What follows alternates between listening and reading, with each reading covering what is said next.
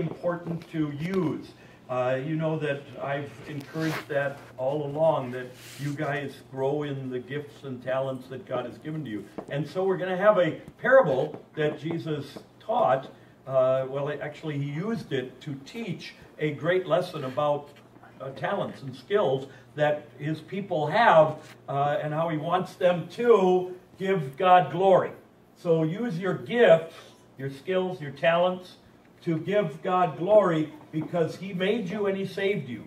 And that's a powerful motivation, a very, very powerful motivation, that God loved you so much that he gave his son up on the cross for you, and he made you and he saved you, and he wants you to use your gifts to the best of your God-given ability to his glory.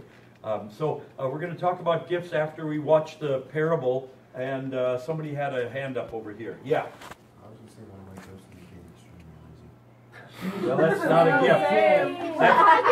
Guys, if he's serious about that, which I know he isn't, but if he's serious, wait, you better let me finish. If he's serious about that, that's not a gift, that's a sin. God says in his word that being lazy is a sin against God.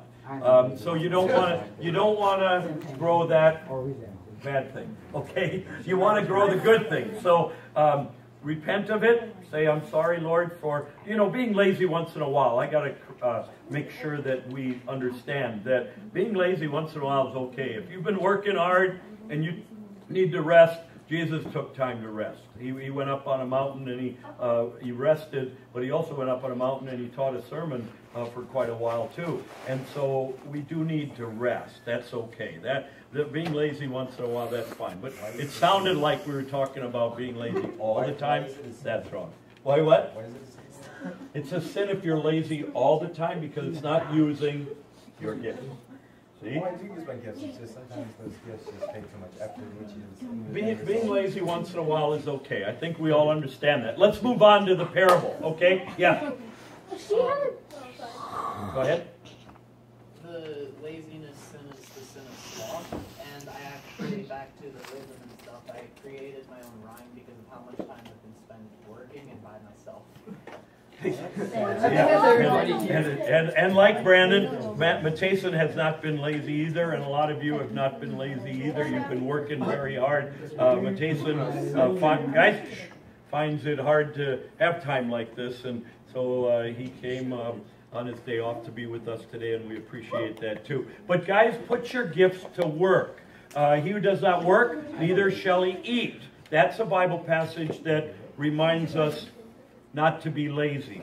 There are some people, and I'm not judging anyone, I'm just telling you that there are some people who expect everything to be given to them. They are lazy, and they have ability to work, they just don't, and they expect people to give them everything, including the government, and it's not with him as an instructor, as he does some classroom work, right?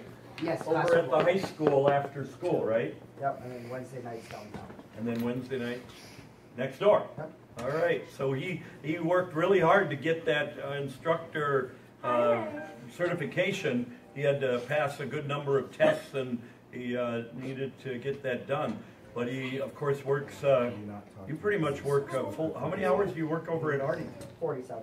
47 over at Hardy. He's got a family, so he's got a lot of stuff going on. So we really appreciate the fact that he's here today.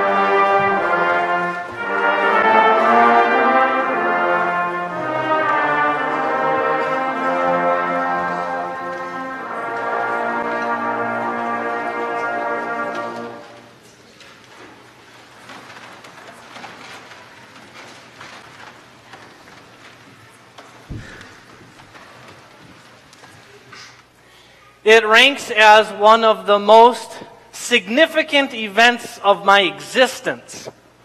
And that's actually probably an understatement. Not talking about my wedding day, although that was certainly significant. Not even talking about the birth of my children, of which there have been 3 and soon to be 4. Those are in a category all on their own.